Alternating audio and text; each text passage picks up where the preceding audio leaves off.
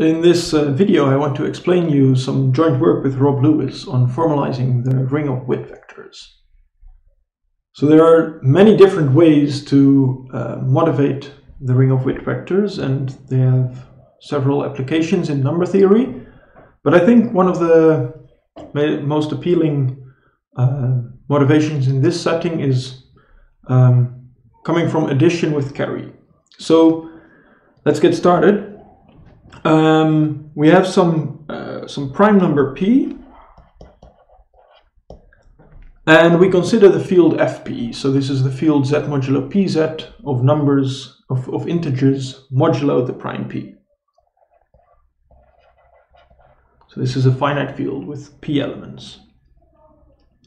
And as you all know, when you do modular arithmetic, then you loop back to 0 when you get beyond the number p. So now, can we use some sort of addition with carry to construct a ring of characteristic 0? So a ring where the integers z inject into this new ring. And if we can do this with fp, maybe can we also do it with other rings of characteristic p? And this turns out to be the answer is yes. The answer is yes, you can do this with the Witt vectors, and this turns out to be a very useful and fundamental construction in number theory. So I won't really go into the applications, but I want to explain a bit of the details behind the construction, and then also look at some things that we did in the formalization, some useful techniques that made the end result more pleasant than I expected when I started on this. So as the motivating example, we'll just look at the case of 2 digits. So we have 2 digits with values in fp, x0 and x1, and we want to add the digits in the 0th place and in the 1's place, but we want to sort of keep a carry from the 0th coefficient. So the addition should look something like if you add x1, x0 to y1, y0, then in the 0th position you just add the 2 digits, and in the first position you add the 2 digits, but you also get some sort of carry that depends on x0 and y0. Now, what exactly should this carry be? And because we would also want to apply this to other rings than fp, we cannot really use specific knowledge about fp. So we're not really allowed to take representatives in the final result. We can do it in this case study, but we want to come up with an end result that only uses the addition and multiplication in fp and the universal elements 0 and 1 that always exist, but so not any specific elements. And such an answer would then also work for more general rings of characteristic p. So this is sort of the constraints under which we are working. Now, there are some fundamental observations that we can make about our setup, and here we will be in the proofs use specific information about our ring, but as we'll see in the end result, this specific information is no longer there, and so we can apply it to other rings as well. So the first observation is, if we have some element x in z modulo pz, if you multiply it by p while you stay in this ring z modulo pz or fp, then of course you get 0 because p is 0 in this ring. But if you sort of go one level up to z modulo p squared when you multiply by p, then there is actually a unique element that plays the role of p times x. And the way you see this is if you take the morphism, so the group homomorphism that is multiplication by p on the ring of integers, then you can you can then look at the quotient map to z modulo p squared, and you'll notice that all the multiples of p are in the kernel, because if you have a multiple of p and you multiply it by p, then it's divisible by p squared, so it goes to 0. So this composite map, so first the top and then the right map, factors via z modulo pz, and so this is the map that is sort of multiplication by p on z modulo pz, and it lands in z modulo p squared z. And so analogously, the proof is a bit different, but the statement looks similar. For every element x in z modulo pz, we can also find an element x to the power p in z modulo p squared z. And it's again unique in the sense that any two candidates, x modulo p, x to the power p and y to the power p, that are congruent modulo p will actually be the same element. So let's prove what exactly is going on. And so the precise claim is that if we have two integers a and b such that they're congruent modulo p, then in fact if you take the pth powers, a to the power p and b to the power p, then those will be congruent modulo p squared. And how do we prove this? Well, the fact that a and b are congruent modulo p means that b is of the form a plus n times p for some n.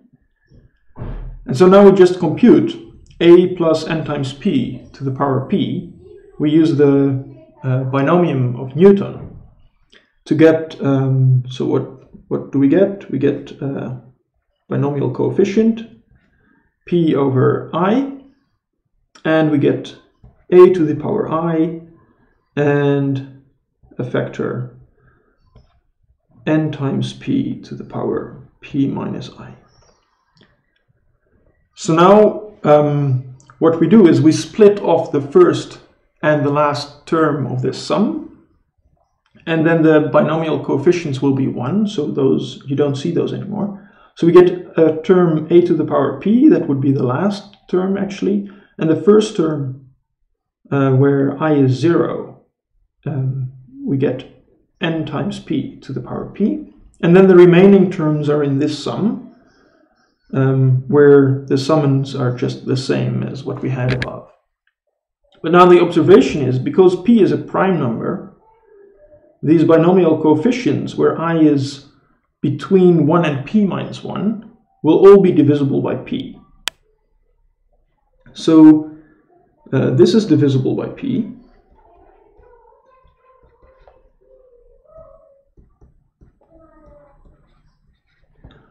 And this other term, n times p to the power p, well, primes are at least 2, so this will be divisible by p squared actually.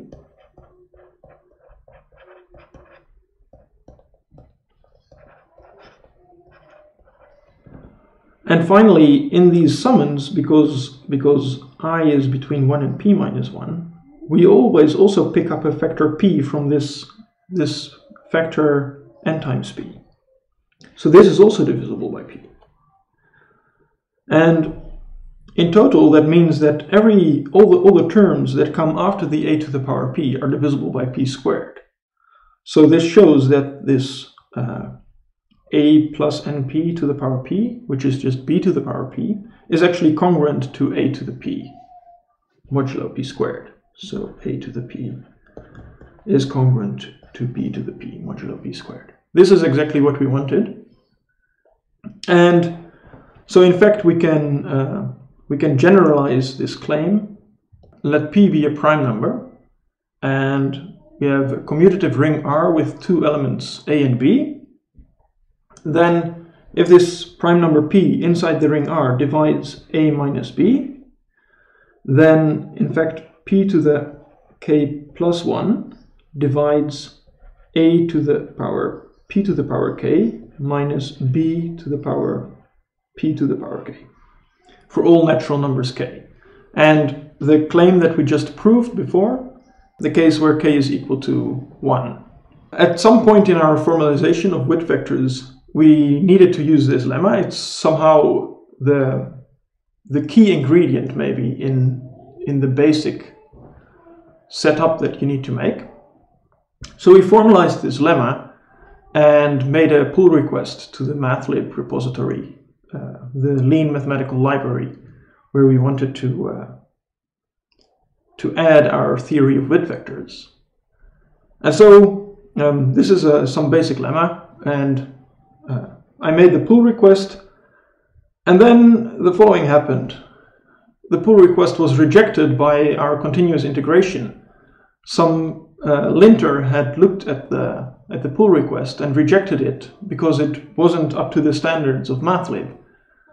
And what was actually the problem? It said that there was an unused argument. So what did we need to do? Here's the same lemma, and in fact we never used in the proof of the general lemma that p is a prime number. So really, in the end, we proved a lemma for all natural numbers p. And this is somewhat surprising. I never realized that this lemma was true in that generality. And I asked several mathematicians and they also didn't know this. So I think that's just some funny little benefit of formalization where these sort of things happen. And yeah, of course this is not a very big deal, but it was a very funny experience, I thought. So now that we have this lemma, let's continue, because in the end we are interested in this addition with carry. So we have these two fundamental observations that we made, and now we can use those, because we can now build a function from fp cross fp, where we want to do this addition with carry, to z modulo p squared z. And the way we do this is by sending x1, x0 to p times x1 plus x0 to the p. And now you should remember that the notation is abused a little bit, but you shouldn't carry out this computation inside z modulo pz, because then you would just get an end result in z modulo pz, but we really mean using these unique elements in z modulo p squared that we described before. And if you stare at this a little bit, then you'll realize that this function is actually a bijection. And so we can use this function to transfer the ring structure from z modulo p squared z to fp cross fp. So let's do that and see what the result is. What does the addition look like?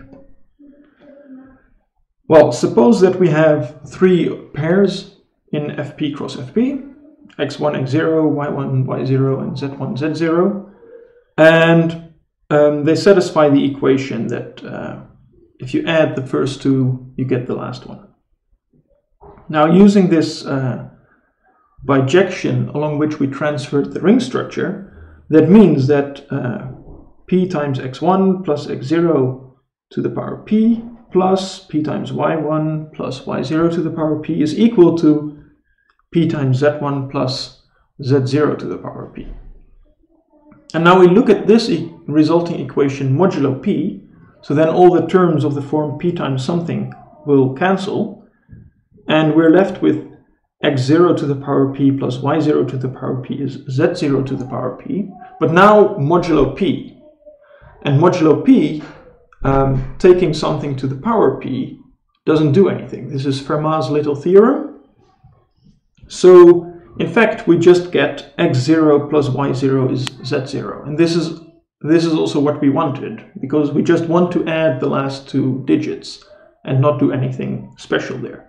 So this confirms that we're on the right track. And so we know that z0 is just equal to the sum of x0 plus y0. So then we can substitute that into the original equation. And that will give us the following equation. So now we focus on the p times z1 term. It's equal to p times x1, which we got from over here, p times y1, which we got from over here.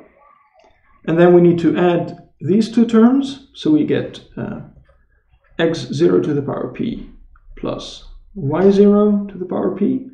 And then we need to subtract this z0 to the power p, this term. But we know that z0 is equal to x0 plus y0. So we can also write that as x0 plus y0 between parentheses and then to the power p. And what you notice is that now we have an expression for p times z1 that is some sort of polynomial in x1, y1, x0, and y0. And the first two terms on the right hand side are obviously divisible by p. Their final terms on the right hand side, there it's not so clear. But in fact, this polynomial, capital X to the power p plus y to the power p minus x plus y to the power p, is a polynomial with integral coefficients whose coefficients are all multiples of p, so they're divisible by p. And the reason is, again, that we can use the binomium of Newton. So you can expand this x plus y to the power p, and you see that the first and the last term in the big sum cancel against what we have in front, and so then the remaining terms all have this binomial coefficient of p over I, and because p is prime, the coefficient is divisible by p. So the upshot is that we can write this polynomial as p times some polynomial s prime with variables x0 and y0. And now s prime is some polynomial with integer coefficients, and we can evaluate it on the elements in any arbitrary ring. So what we now do is we add back the variables x1 and y1, because if you recall from here, we had p times x1 plus p times y1, and of course we want to cancel the factor p there as well, because we're interested in extracting z1, and this is an equation for p times z1. So in the end, we end up with this polynomial s1 with four variables, x1, x0, y1, and y0, and it's x1 plus y1 plus this polynomial s prime, which is not very explicit, but if you want for specific prime numbers p, you can actually compute what it looks like very explicitly.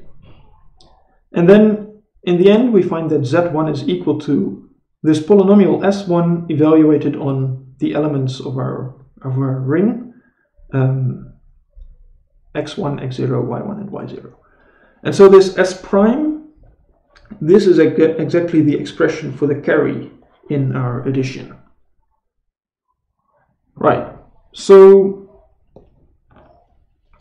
this was addition, and similarly we can also find some polynomial p1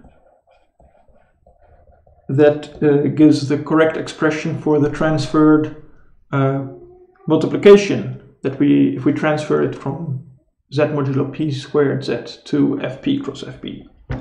And so the multiplication will look like evaluating this polynomial p1 on the coefficients or on the elements x1, x0, y1, and y0, and the last digit will just be the product of the last digits. So that's exactly as we expect.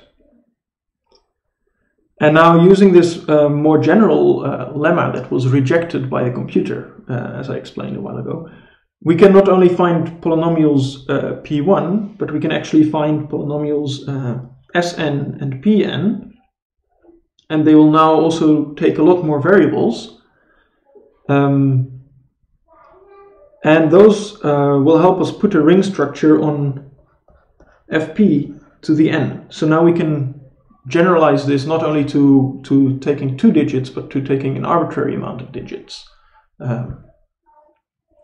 And in fact, we can then glue this all together. And when we have this arbitrary amount of digits, that's where you actually get Witt vectors. And these polynomials are, as you can see in the final result, they no longer mentioned anything particular about FP. So these polynomials are, in some sense, universal, and they can be used to turn to create an addition with carry for an arbitrary ring R. So that's where Witt vectors enter the picture. So as before, we still have our prime number P, and for every commutative ring R, the ring of Witt vectors over R is usually denoted with a blackboard bold W. And this is just as a set, it's the set of all sequences of elements of R. So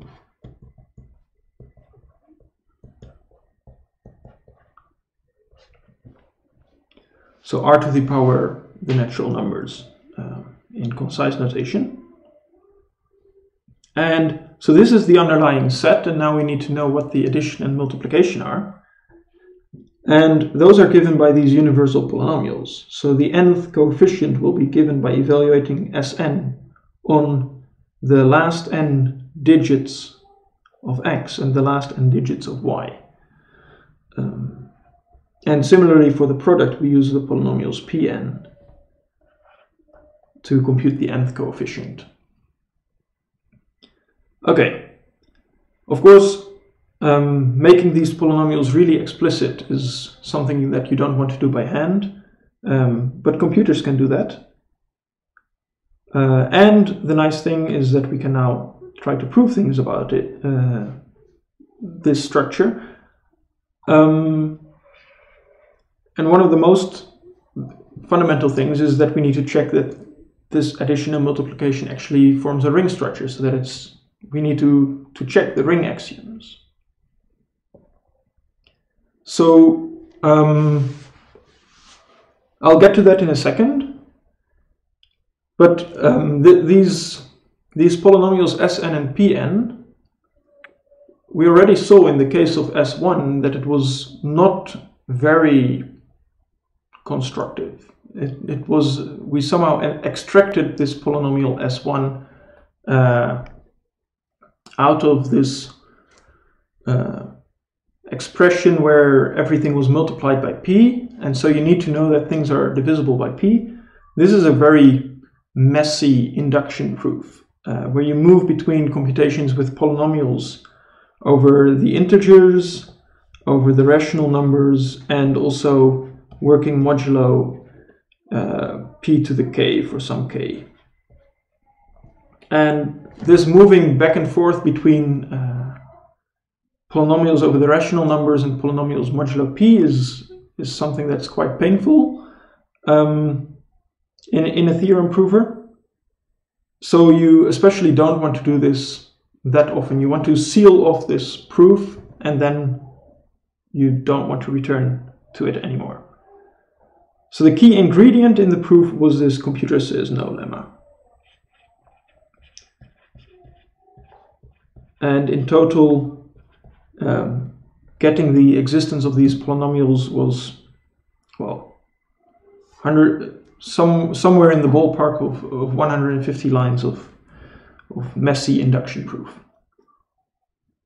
Okay, so now we want to check the ring axioms, and it would be really painful if we have to go all the way through this inductive procedure of obtaining these polynomials. Luckily, we don't really have to do this. We can define the so-called ghost map. And it's not as scary as it sounds, although it does have some ghost-like properties. And this is what we'll focus on in the remainder of the talk, mainly. But once we have this ghost map, and some basic properties of the ghost map, it's actually only 10 extra lines of code to check the ring axioms. So check that the addition and multiplication defined in terms of these polynomials actually satisfy associativity, commutativity, the unit laws, etc. So how do we define this ghost map? Well, first we need to define the so-called Witt polynomial. And this is a polynomial again in variables x0 up to xn. And so you take a coefficient p to the power I times the variable xi to the power p to the n minus I. And then the ghost map is a ring homomorphism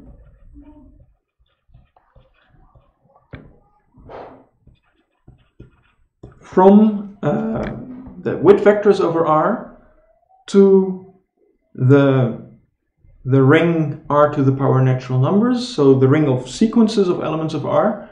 And in this target, so the ring of sequences, you just have component-wise addition and multiplication. So there, the ring structure is completely straightforward and obvious, and we know exactly what's going on.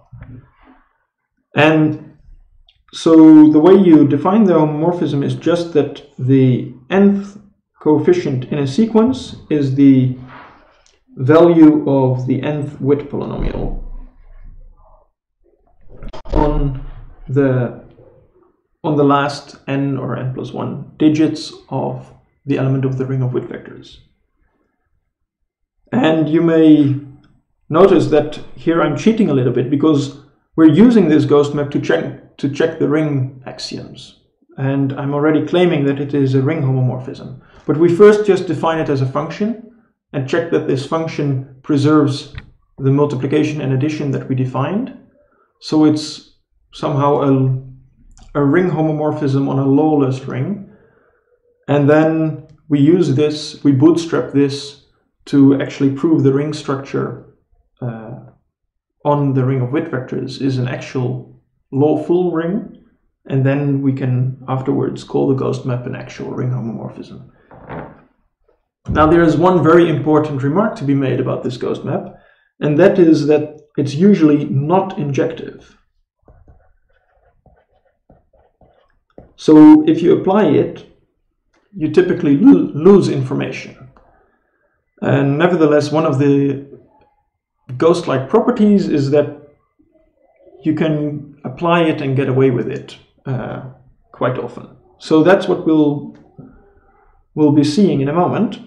So what are situations where you would like to apply this ghost map? Well, Witt vectors come with a sort of basic API. If you want to use them, then there are several functions, operations that you'll encounter very often. So the first is functoriality. The construction is functorial. If you have any function f between R and S, then we can just create a function from Witt vectors over R to Witt vectors over S by taking x and applying f to all the coefficients. And it turns out that if f is a ring homomorphism between two rings, then this other construction will also give you a ring homomorphism between the respective rings of Witt vectors. The second piece of the API is the so-called Teichmüller map. And what this does is it takes an element of the ring and injects it into the ring of Witt vectors by just putting this element R as the final digit, and all the other digits will be 0. And this is a multiplicative map. And it sends 0 to 0.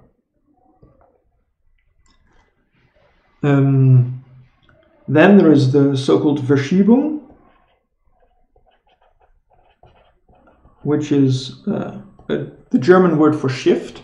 And it's really defined as a shift. So you have your element x of the ring of Witt vectors, and you just shift all the coefficients by 1.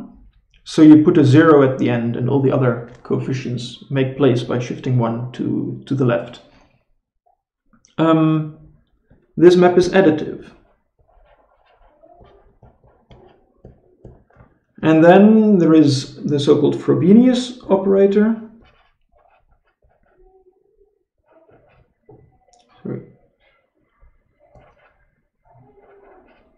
Frobenius. And so on rings of characteristic P, you have the so-called Frobenius homomorphism that takes an element and raises it to the power P, and this is a ring homomorphism. And you could map this via the functoriality construction, and that would give you a map on the ring of Witt vectors, but it only works if the input ring has characteristic P, and somehow that's not good enough for our purposes, so we want a Frobenius for every ring R.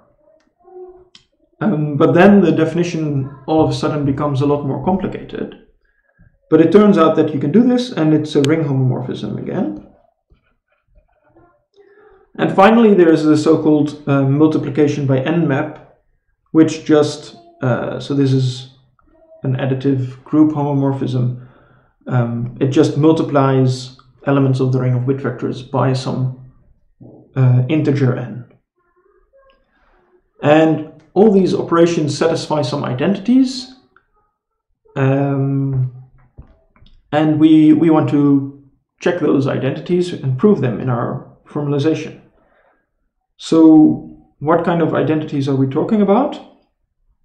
Well, the first fundamental identity is that if you apply Frobenius after Verschiebung, then this is multiplication by the prime number P that is implicit in the entire construction that we chose at the start.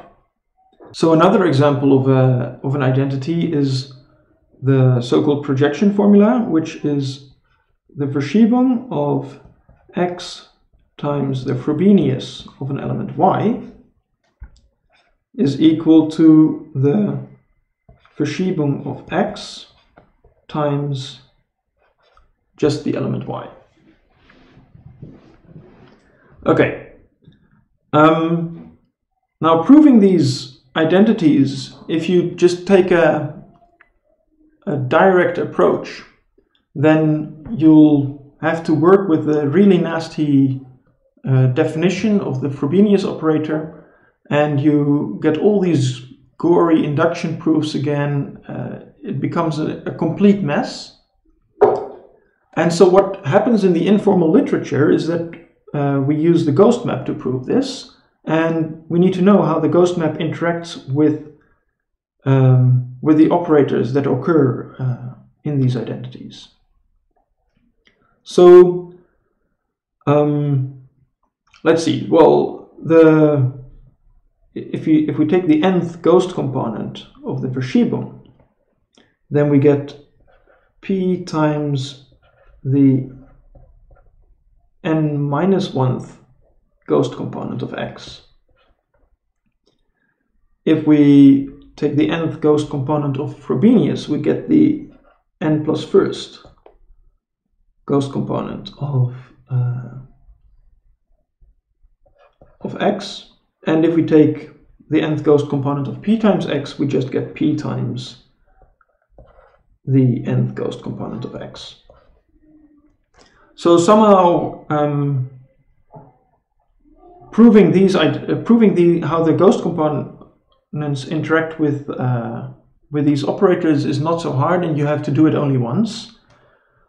But now you see that if you apply the ghost map to, for example, the identity at the top, then the remainder of the proof is really easy, because you can just use these simplification rules, and you'll be done with the proof. So that's the strategy that's taken in the informal literature. We just apply the ghost map, and then we're basically done. But now you will recall that this ghost map is usually not injective.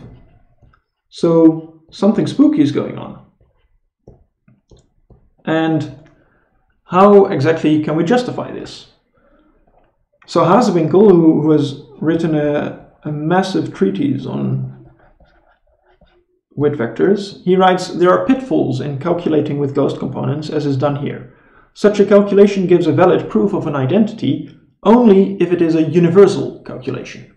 And this is basically all he says about it. And you're supposed to infer on your own what is a universal calculation and how to perform them and how to avoid the pitfalls. And this is quite typical, I would say, of the literature surrounding Witt vectors. If you know what you're doing, everything's fine. If you don't know what you're doing, good luck.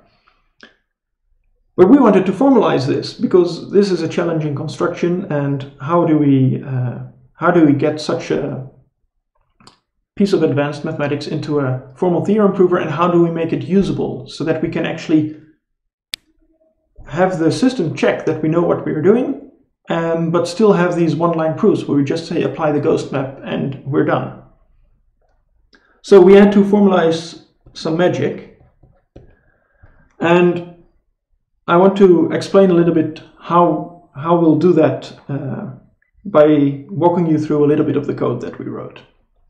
Here we're looking at the code of the Witt vector project, and so here we have the definition of the Frobenius ring homomorphism, and as you can see, we're almost at the bottom of this file. So above this we have a very long and nasty proof that shows that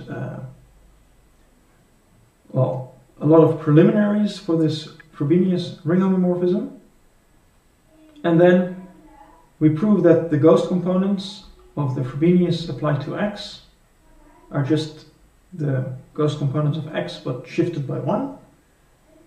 And the key thing to making these computations with ghost components work is that we prove that Frobenius is a so-called polynomial function, and Verschiebung will be a polynomial function, multiplication by n or by p is a polynomial function, addition, multiplication, all of these are polynomial functions. So we have this predicate is poly, and what it says is the following. So we have some commutative ring R, and we have some function from the Witt vectors to itself. We also have a version is poly 2 for binary functions, so that would go from the Witt vectors, cross the Witt vectors to the Witt vectors. And what it says is, so we have such a function for every ring R, and now there should exist a sequence of polynomials, of integral polynomials, such that for every ring R, applying this function f to the Witt vectors over R is the same as evaluating this sequence of polynomials.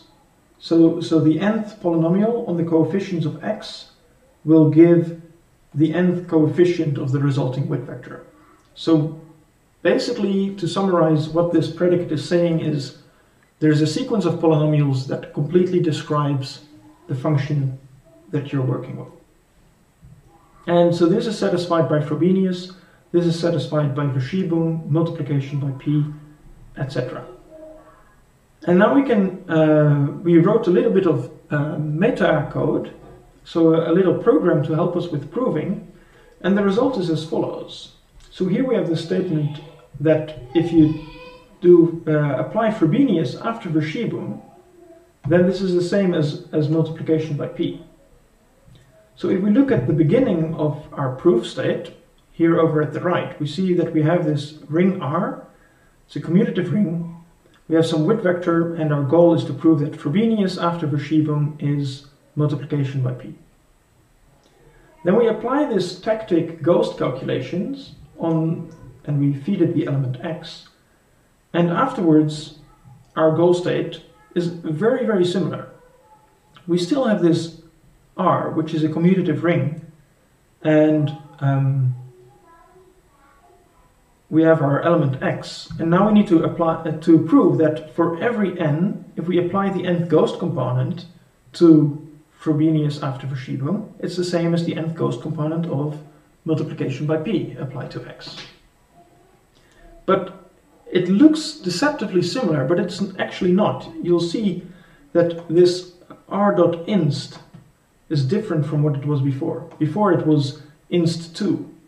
And this is the only hint that something changed, that we did something spooky, because the ring R is not the same ring anymore. It's a completely different ring. We're just proving this now for all rings, and the fact that we do it for all rings, this is the part that makes it a universal calculation. And because we prove it for all rings, then it actually turns out we can only do this for all rings because it's a polynomial function. We use that it's a polynomial function, and yeah, then we can make it work so that we can apply this apparently non-injective map and still have a valid proof. And as you can see afterwards, just some easy simplification. We wrote a little sim set that we call with this tactic ghost sim. It just finishes the proof immediately. And similarly, if we go to this projection formula, it looks very similar. So here's the statement at the bottom of this file. If you apply Verschiebung to the product of X and Frobenius applied to Y, it's the same as Verschiebung of X times Y. And we just call ghost calc, and after that we only need to compute we're on ghost components. So we've applied this non-injective map, and the rest of the proof is one line, just as in the informal literature. And behind the scenes, this metacode is inferring that all the ingredients in the statement are polynomial functions, and it's using the machinery of polynomial functions to infer that it's a valid move to apply the ghost map, even though it's non-injective.